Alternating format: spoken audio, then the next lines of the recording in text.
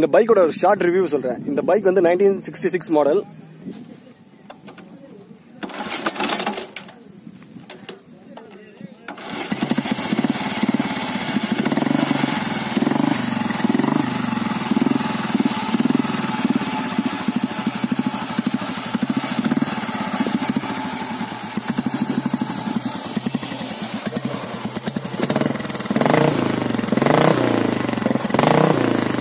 இப்போ இருக்கிறது நிறைய ராயல் என்ஃபீல்ட் யூஸ் பண்ணிட்டு இருக்காங்க. ஆனா ஒரிஜினல் புல்லட்னு பார்த்தா இதான் 1966 மாடல், ஓல்டு மாடல். 1966ல இருந்து 2003 வரைக்கும் இந்த மாடல் இருந்துச்சு. அதுக்கப்புறம் வந்து கிளாசிக்கா மாத்திட்டாங்க.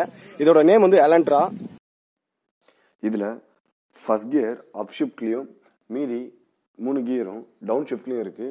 அதுவும் இல்லாம நியூட்ரல் பண்றதுக்கு நியூட்ரல். நார்மல் பைக்ல கியர் லெஃப்ட்லயும் பிரேக் ரைட்லயும் இருக்கும். ஆனா இந்த ஓல்டு மாடல் பைக்ல வந்து கியர் வந்து ரைட்லயும் பிரேக் வந்து லெஃப்ட்லயும் இருக்கு.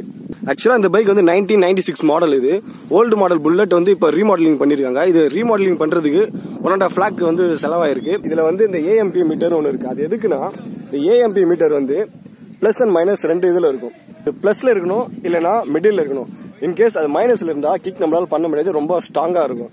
அதே மிடில் இருந்தா மட்டும்தான் நம்மளால கிக் பண்ண முடியும். அது நார்மலா இதை வந்து கிக் பண்ண முடியாது. இது கிக் பண்றது தனியா ஒரு ஸ்டைல் இருக்கு. அந்த ஸ்டைல கிக் பண்ண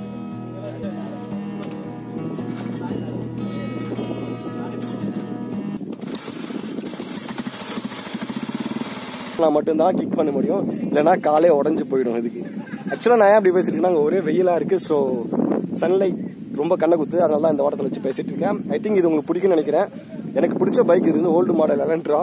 ஸோ அதனால தான் வீடியோ பண்ணேன். அண்ட் உங்களுக்கு கண்டிப்பாக இது பிடிக்கும். நெக்ஸ்ட் வீடியோ பார்ப்போம். டாடா பாய்.